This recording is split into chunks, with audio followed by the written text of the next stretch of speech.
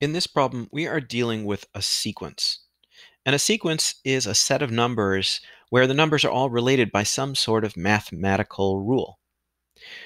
It's not too difficult, really, but there is some terminology that you might not be used to. In this case, it says a sub 1 equals 4, and then it says a sub n equals this -2 times a sub n minus 1, whatever that is, plus 3.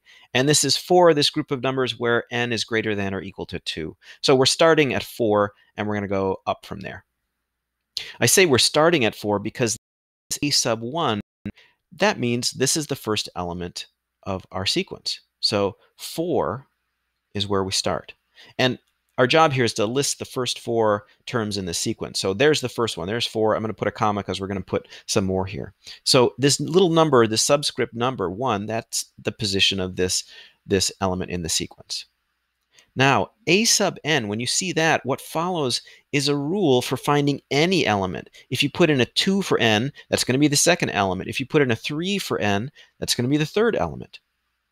It's usually best to start, if you know the first element, to start next by finding the second element. So we're going to find a sub 2.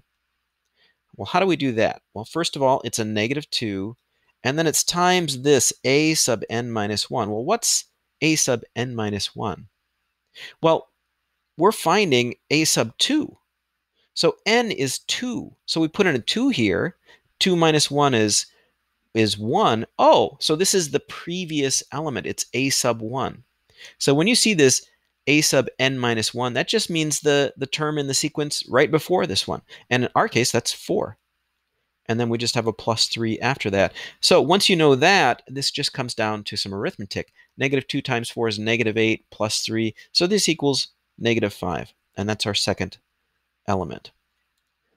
Now we just keep repeating this process. We want to find a sub 3. So that's going to be a -2 times this element before. Well, the element before is now -5. And then plus 3. So here we've got to be careful about our signs. -2 times -5, that's a positive 10, plus 3 is 13. And now let's find a sub 4. That's going to be -2 times the previous element, 13, plus 3. So -2 times 13, that's -26 plus 3, that's going to be -23. So that is how to find the terms in a sequence.